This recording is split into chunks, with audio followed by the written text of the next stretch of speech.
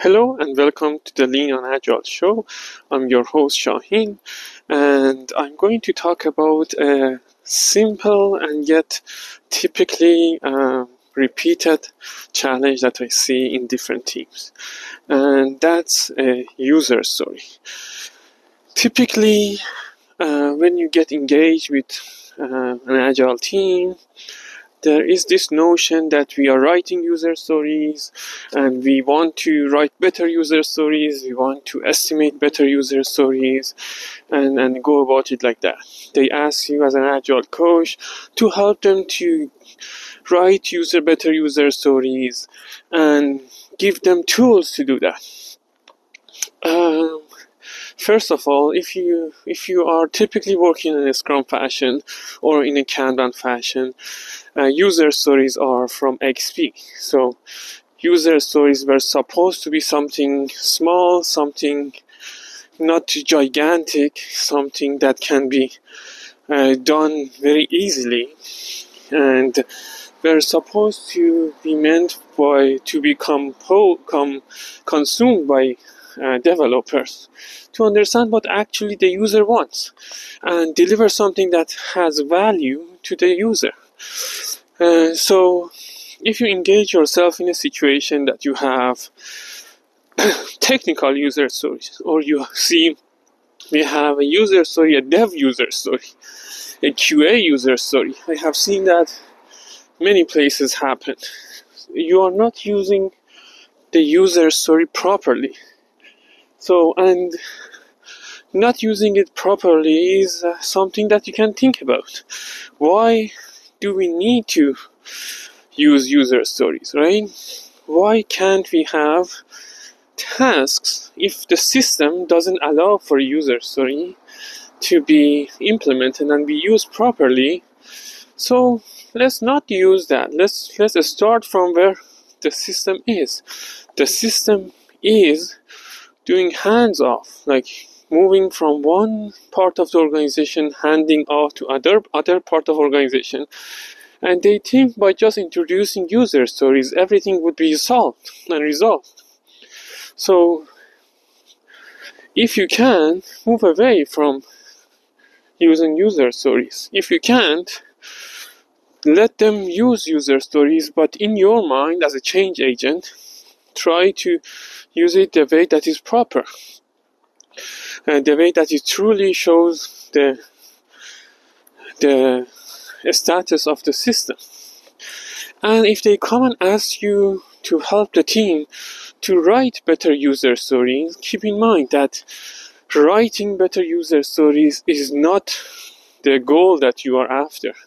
Actually, I can argue that if you are spending time writing better user story, you are drafting away from the original goal that was to collaborate and have a better shared understanding of what the user wants. Because if you are spending more time writing, you are going to spend less time on talking about it, on understanding it as a group, as a team. So if someone comes and asks you to, hey, you're an Agile coach, this team seems to have huge user stories. Like, can you educate them on and teach them, maybe have a session with them, a working session with them, or an educational session.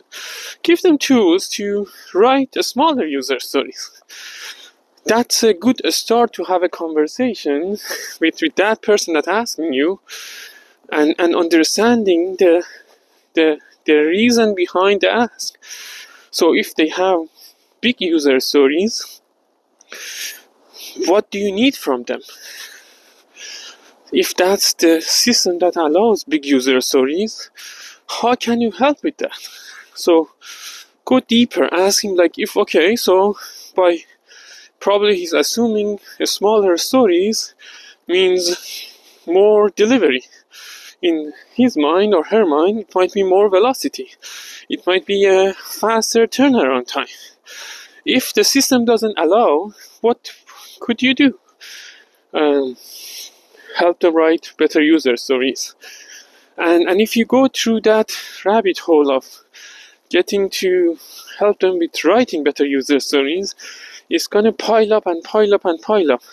Then you would see working with teams that they have huge user stories that reminds you of BRDs, if you remember those days, and huge requirements because you focus on writing and not on delivery.